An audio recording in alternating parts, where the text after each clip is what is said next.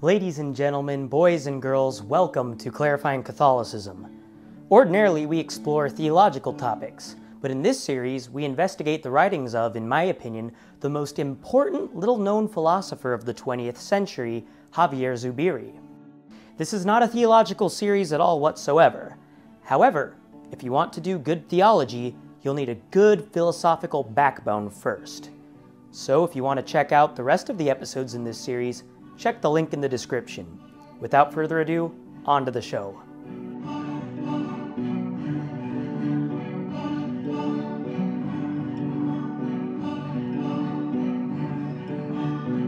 As always, let's review what we've discussed so far. At the beginning of our quest for knowledge, we apprehend things primordially, or simply as a unified thing, meaning we don't relate them to other things. I see a forest and I think forest, nothing else. Not forest is big, nor forest is a collection of trees, just forest. Humans and animals both experience simple primordial apprehension. Once we begin relating things to each other, something only humans can do, we are formalizing content into reality via the ulterior apprehension. There are two types of ulterior apprehensions. The first is called logos. Logos is what connects primordial apprehensions together. I apprehend tree, I apprehend green. My logos connects them, so I can say tree is green. Logos is a physical function of our physical senses and organs. This is opposed to the classical understanding of logos as a spiritual director of the universe that governs the physical world. And because logos is a physical apprehension that involves physical senses, it is dynamic, not static. The network of things connected by logos contributes to reality. Reality is shaped by all of our physical senses and apprehensions, including logos.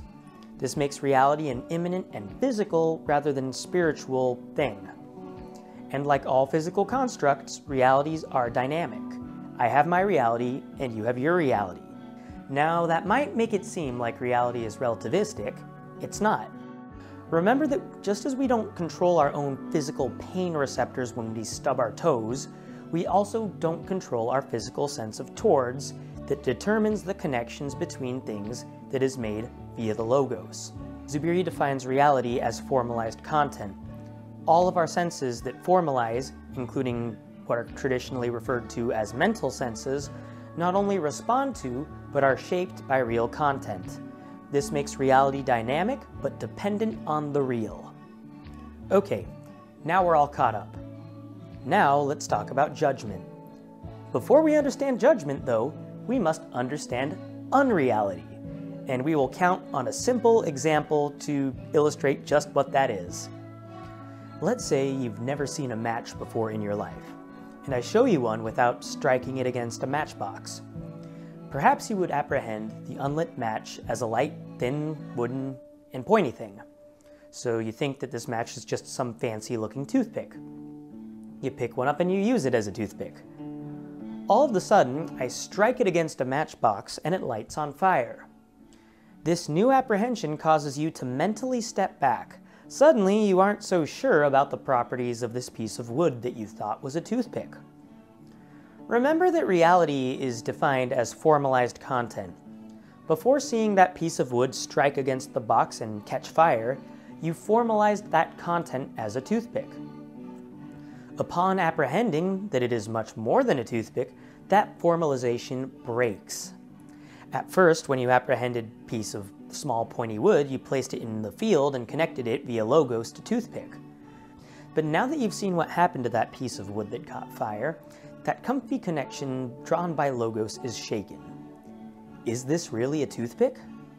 If it is, could it be that your understanding of how wood works is totally wrong? If not, what could this piece of wood really be?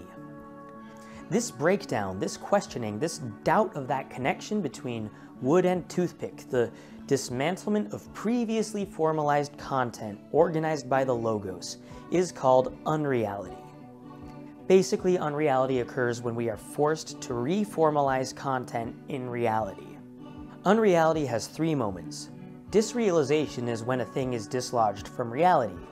It is when you are aware that what you thought was a fancy-looking toothpick wasn't really a toothpick at all. The second moment is actualization of reality in our primordial apprehension. This is when you try to reorient a thing in reality by guessing what it could be. It's also called an explanation. Perhaps the toothpick was lit by some magical powers I store in my fingers, or perhaps it was lit because it was a hot day. These various options of how the apprehension can be resituated in the rest of reality is called what might be. But then, one option seems to answer your question. What if the tip on the end of this toothpick-looking thing had some chemicals in it, and it reacted once it was struck against the matchbox? This seems most likely, so you've attained a free realization of reality, which is the third and final moment of unreality. Finally, we arrive at judgment. The whole process of settling on a might be is called a judgment, and that judgment is dependent on the real's ability to convince us of which of these possible might be's is viable. For example, if I thought water might have been what caused the match to light, dunking water on it would cause me to discard that option. A key point that Zubiri makes is that a judgment always concerns apprehensions things that have already happened. The constellation of reality, as in the connections between things, has already been formed. Judgment doesn't form those connections, it merely affirms them. That said, judgments don't always concern the relationship between two things. That was a mistake of traditional metaphysics. In traditional metaphysics, judgments are usually associated with the soul confirming a propositional statement about two things, such as fire is hot. Zubiri states that this isn't the case, though. Not all judgments involve two things. In fact, the most basic judgments, since judgments are merely affirmation of a thing's reality, involve one thing. Before we can make a judgment about fire causing heat, we make a judgment that that fire even exists. This is called a positional judgment. It's when you affirm fire or hot. A propositional judgment is when a thing is affirmed in relation to another thing without qualifying their relationship to each other. Fire, hot. You affirm the reality of both fire and heat without directly relating them to each other. Finally, a predicative judgment involves positional verbs. It positions or orients the things to each other. Fire is hot. The is in this sentence expresses three things. It expresses the event of feeling heat, the existence of a connection between fire and heat, and the nature of the relationship of fire being hot. Judgment is an intellective moment, and it's one that doesn't lead to satisfaction. Rather, it generates more questions. So when you make a judgment, the judgment generates what Zubiri calls an intentional expectation. So you've figured out that the matchbox caused the match to light. But why did this happen? Is the matchbox itself magic, or is it a chemical reaction? If so, what chemicals are involved? Why do those chemicals behave the way they do? How do those chemicals interact with other objects? What is the molecular composition of those chemicals? Could you find those chemicals in other things? Is it bigger than a bread box? See how a judgment leads to more and more questions. In a certain sense, the more you know, the less you know. Let's review. Before you even make a predicative judgment, you make a positional judgment. You feel heat.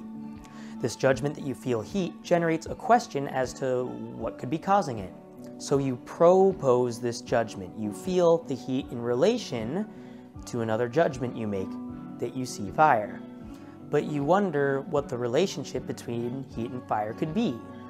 This question compels you towards a predicative judgment, that fire causes heat or that it is hot. And even after this predicative judgment, you might ask why the fire causes heat, to which you could give it another predicative judgment that the fire is made of chemicals that cause heat. From there you could ask questions about what the chemicals are made of, and so on. The point is that our judgments begin from basic observations about the real, and lead us to ask an infinite horizon of questions about reality. The questions generated by judgment require evidence to be satisfied, and those evidences are provided by the real. Basically, judgments answer questions, but those answers demand even more answers. Thus, we arrive at the infinite horizon of knowledge. Next episode, we will take a step into the heart of intellective activity, which is truth itself. Until then, have a great day. God bless you.